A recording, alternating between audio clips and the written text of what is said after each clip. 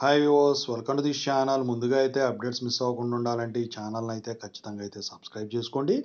ఈ వీడియోని అయితే లైక్ చేసి షేర్ చేయండి. టెలిగ్రామ్ లింక్, వాట్సాప్ లింక్ రెండు డిస్క్రిప్షన్లో ఉన్నాయి. ఖచ్చితంగా అయితే జాయిన్ అవ్వండి.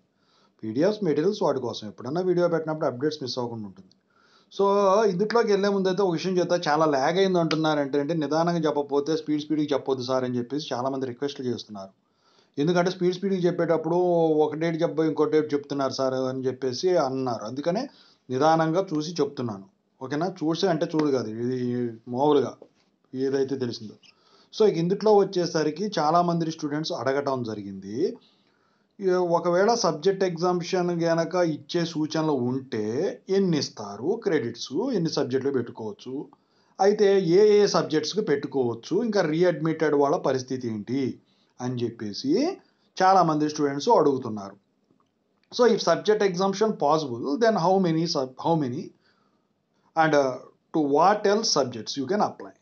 సో దాని గురించి మాట్లాడుకుందాం. ఇప్పుడు ఇన్స్టాగ్రామ్ లింక్ కావాలంటే డిస్క్రిప్షన్లో ఉంది, ఛానల్ అబౌట్లో ఉంది. దాంట్లోకి వెళ్ళి డౌట్స్ పెట్టండి. ప్రతిరోజు ఈవినింగ్ డౌట్స్ వీడియో పెడుతున్నా. 2 ఛానల్ లింక్స్ డిస్క్రిప్షన్లో ఉన్నాయి.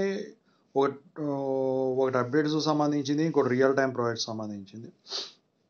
ఖచ్చితంగా అయితే సబ్స్క్రైబ్ చేసుకోండి. రెండు మీకు ఉపయోగపడుతుంది. రియల్ టైం ప్రాజెక్ట్ సంబంధించిన channel, software courses, work support.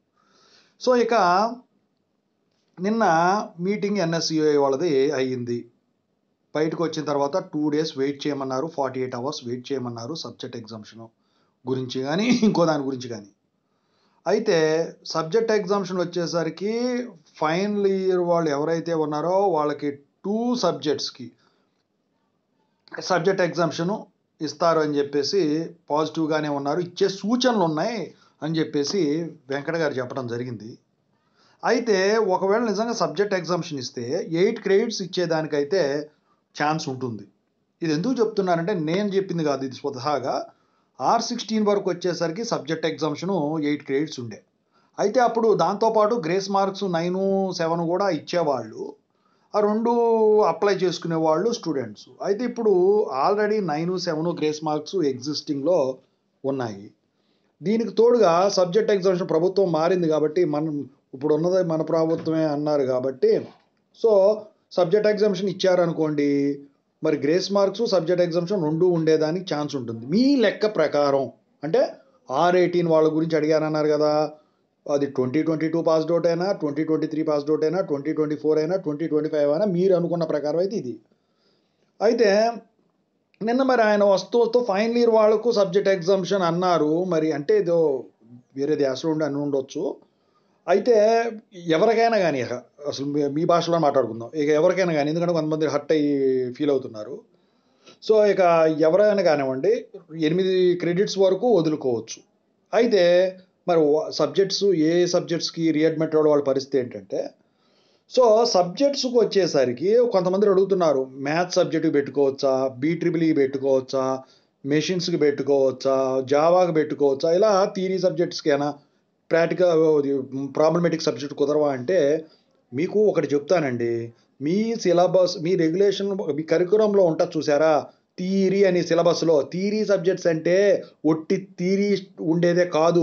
మీ క్లాస్ వర్క్ జరిగే ప్రతి క్లాసు కూడా థియరీ సబ్జెక్టే అవుతుంది. ఇది మ్యాథ్స్ అయినా, DBMS అయినా, మేనేజ్మెంట్ సైన్స్ అయినా, జావా అయినా, ప్రోగ్రామింగ్ సబ్జెక్ట్స్ అయినా, ఏదైనా కానీ థియరీ సబ్జెక్ట్స్ కింద వస్తాయి. జనరల్గా మీ కరికులంలో 2 ఉంటాయి. ఒకటి థియరీ సబ్జెక్టు, ఇంకోటి ప్రాక్టికల్. ప్రాక్టికల్ అంటే మీరు ల్యాబ్స్లో చేసేది. అది ఏ ల్యాబ్ అయినా కానీ, సి ప్రోగ్రామింగ్ ల్యాబ్ అయినా, మెషిన్స్ ల్యాబ్ అయినా, హైడ్రాలిక్ మెషిన్స్ ల్యాబ్ అయినా, ఇక ఫీల్డ్ వర్క్లో ఉన్న సివిల్ వర్క్ ల్యాబ్ అయినా, లేకపోతే electronics and device control lab అయినా, సో ఏదైనా కానీ అవి ప్రాక్టికల్స్ అవుతాయి. థియరీ అంటే మ్యాథ్స్ కూడా థియరీ కింద వస్తాయి. మీరు మ్యాథ్స్కి అప్లై చేసుకోవచ్చు, BEEకి అప్లై చేసుకోవచ్చు, పైథాన్కి అప్లై చేసుకోవచ్చు. చివరికి ఓపెన్ ఎలెక్టివ్ సబ్జెక్ట్స్ కూడా మీరు సబ్జెక్ట్ ఎగ్జామ్షన్ అప్లై చేసుకోవచ్చు. అయితే కొంతమంది స్టూడెంట్స్ ఉన్నారు R16 నుంచి R18కి వచ్చిన వాళ్ళు. మరి R18కి ఇస్తున్నారు, మాకు R16కి వచ్చేసరికి సబ్జెక్ట్ ఎగ్జామ్షన్ గ్రేస్ మార్క్స్ 2 ఉండేవి.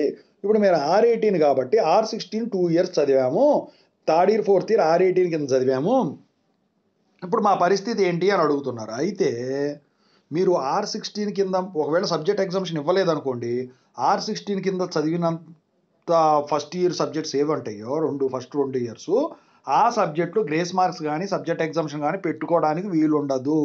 As per the college you are eligible for R18 regulation and as per the university you are eligible for the first regulation you have joined, that is R16. కానీ అది consider చేయరు. ఎందుకు అంటే వాళ్ళు R16 వాళ్ళు చదివింది 180 క్రెడిట్స్కి, R18 వాళ్ళు చదువుతుంది 160 క్రెడిట్స్కి. అది కాకుండా సబ్స్టిట్యూట్ సబ్జెక్ట్స్ అని రీఅడ్మిటెడ్ వాళ్ళ కోసం పెట్టారు. మీరు ఏదైతే R16లో చదవలేదు, R18 వాళ్ళు ఏదైతే చదివారో వాటి కోసం అనమాట. సో అందుకని చెప్పేసి R16లోది ఫస్ట్ అండ్ సెకండ్ ఇయర్ మీరు మర్చిపోవడమే. మీరు ఏమన్నా సబ్జెక్టు గ్రేస్ మార్క్స్ అప్లై చేసుకోవాలన్నా, సబ్జెక్ట్ ఎగ్జామ్షన్ అప్లై చేసుకున్నా, third year fourth year R18 కింద చదివారు కాబట్టి ఆ R18 కింద ఉన్న వాటికి మాత్రమే అప్లై చేసుకునే విధంగా ఉన్నాయన్నమాట. లాస్ట్ టైం జరిగింది ఇదే. ఫస్ట్ ఎవరికి అర్థం కాల. అయితే సబ్జెక్ట్ ఎగ్జామ్షన్లో ఇంకా చాలామంది అడిగేది అంటే డ్రాయింగ్ సబ్జెక్ట్ పెట్టుకోవచ్చా? డ్రాయింగ్ సబ్జెక్ట్ అనేది థియరీ సబ్జెక్ట్ కాదండి, అది ప్రాక్టికల్ సబ్జెక్ట్. సో ల్యాబ్ అనమాట. అది ప్రాక్టికల్లే కానీ మీరు ఎక్స్టర్నల్ అక్కడ రాస్తారు, పైన కరెక్షన్ వెళ్తుంది. అయితే దానికి పెట్టుకోవద్దు కాదండి మీరు. ఇంకా క్యాడ్ కానీ ఇలాంటి ఏది కుదరదు. ఇంటర్నల్స్ కూడా మీరు కుదరదు. ఈ సబ్జెక్ట్ ఇంకా చాలామంది అడుగుతున్నారు సబ్జెక్ట్ ఎగ్జామ్షన్ ఇస్తే ఇప్పుడు సబ్జెక్టులు అవాయిడ్ చేసుకోవచ్చా, ఫీజులు కట్టారంటే అవసరం, సబ్జెక్ట్ క్లియర్గా అవాయిడ్ అవుతుంది. కొంతమంది ఫెయిల్ అని వస్తుందా అంటున్నారు. ఫెయిల్ అని అయితే రాదండి, మీకు ఆ సబ్జెక్టు కంప్లీట్గా తీసేస్తారు CMMలో నుంచి. అయితే మీకు 160 క్రెడిట్స్లో టోటల్ కదా, అందుట్లో మీరు 152 క్రెడిట్స్ సెక్యూర్ చేసుకున్నట్టే ఉంటుంది. అందుట్లో మరి గ్రేస్ మార్క్స్ అనుకోండి పాస్ అయిపోతారు కాబట్టి 160 అవుట్ ఆఫ్ 160 క్రెడిట్స్ అనేవి మీకు అప్లికబుల్ అందుట్లో కనిపిస్తాయి PCCMMలో. So అదేనమాట main difference subject exemption గాను గ్రేస్ మార్క్స్కి. కాకపోతే దీనికి ఉన్న అడ్వాంటేజ్ ఏంట్రా అంటే 2 సబ్జెక్టులు తీసేస్తారు కాబట్టి క్రెడిట్స్తో పర్సంటేజ్ కౌంట్ చేయరు కాబట్టి నాకు తెలిసి CGPAని కన్వర్ట్ చేసినాడు పర్సంటేజ్ మీకు బాగానే వస్తుంది. అది క్యాల్కులేట్ చేసుకుంటే మీకే తెలుస్తుంది. So if subject exemption possible, then these many credits you will be getting according to what they told yesterday, and you can apply to these subjects. There is no restrictions regarding the subjects excluding the readmitted batch. So readmitted batch will be having what I told, according to that only. More than that they can't go further. So ఓవరాల్గా ఇదండి. మరి దీనిపై మీ అభిప్రాయం ఏంటో తెలియజేయండి. ఇందులో ఒక negative కానీ ఏం లేదు, అంతా మీకు అనుకూలంగానే చెప్పేశాను. ఇక మరి మీరు కూడా కొంచెం కామెంట్ రూపంలో తెలియజేయండి. ఒక లైక్ అయితే వేసుకోండి ఖచ్చితంగా, చూసిన వాళ్ళు చూసినట్టు. కొంచెం అట్లీస్ట్ ఒక 1000 లైక్స్ అయినా వేయండి దానికి, ఓకేనా? మీరు సబ్స్క్రైబర్లను కొంచెం చేయించండి. Thank you so much. I wish all the best. Thank you.